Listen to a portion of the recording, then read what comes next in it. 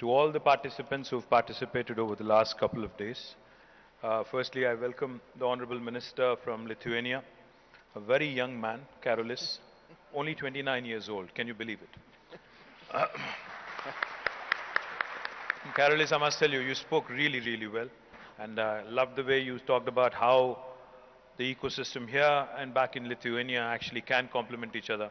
Thank you for bringing it to our attention. I'm sure lots of very exciting opportunities for those entrepreneurs who are looking to use Lithuania as a gateway into Northern Europe and Europe at large, mainland Europe at large.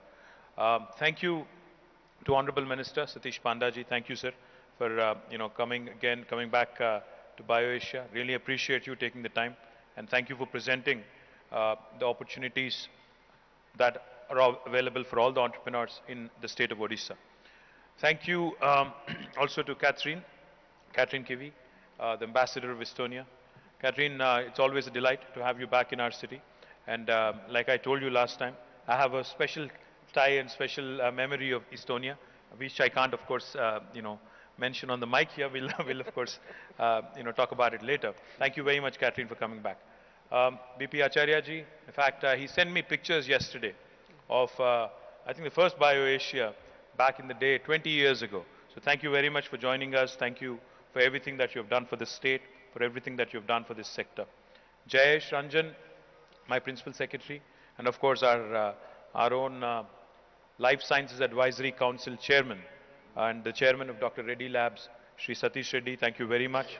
And the man who made all of this happen, and to his team, Shakti Nagappan, thank you, our Director Life Sciences. I must thank him. I think he deserves a big round of applause, guys. He and his entire team, Paridhi and the entire team that works with Shakti, they deserve a huge round of applause. This year's BioAsia, as you all know, is the 20th edition of this event. It's a marquee event. It's one of the largest events for life sciences in Asia and in India for sure. This year, in fact, has been the biggest attendance in terms of the impact it has created. More than 2,015 delegates have attended. More than 175 plus exhibitors and startups have participated in the trade show. And you've just heard some from 5 finalists, who are the startups who have come in. I'm delighted that they are looking at more and more innovation. I'm very excited. I was very excited to listen into some of them.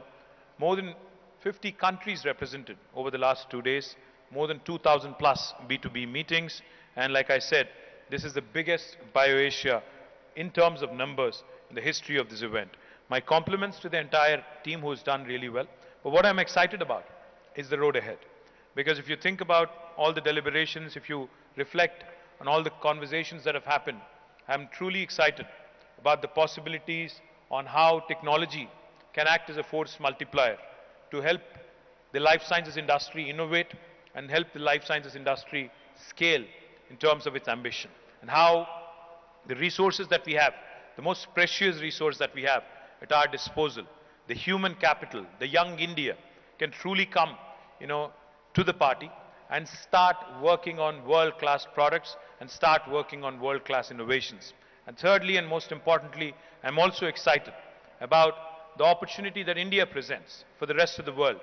In terms of scale, I think in terms of manufacturing, medical devices, in terms of manufacturing pharmaceuticals, in terms of manufacturing all kinds of life sciences products, there is no better location than in India. And among Indian states, I think there is anybody who can truly match up to the kind of abilities that Telangana, in fact, possesses. As I mentioned yesterday, the ecosystem currently in Telangana is at about $80 billion.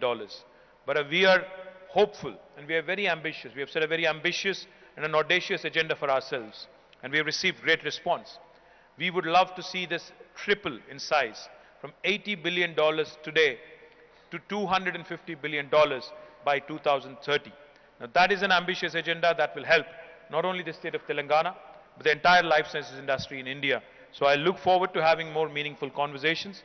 I look forward to having more meaningful collaborations, most importantly, because the theme of BioAsia this year was advancing for one humanity. That can only happen by a multilateral collaborative approach, engaging all forms of stakeholders, cutting across geographical boundaries, cutting across regional, religious, social boundaries, reaching and including everybody.